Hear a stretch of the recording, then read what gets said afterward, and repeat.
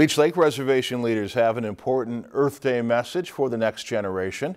For the 10th straight year, hundreds of kids from the Cass Lake Bena School District swarmed a room full of displays, all of which revolved around one idea: the planet Earth must be kept clean.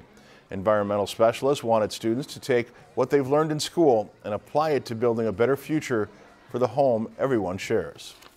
You have to protect it because there's only one, and you have to save the trees because that's oxygen. The earth is special and it can't get dirty or animals would die. If you think about it, when Earth Day, the first Earth Day they had in 1970, there's 20 million people that took to the streets and celebrated in the United States.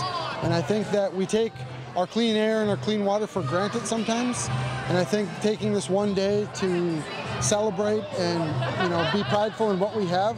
And that's why this year's theme is Earth Days Every Day. A central theme for the day dealt with management of the Chippewa National Forest and working to improve tree harvest levels on reservation land. If you've enjoyed this segment of Lakeland News, please consider making a tax-deductible contribution to Lakeland Public Television.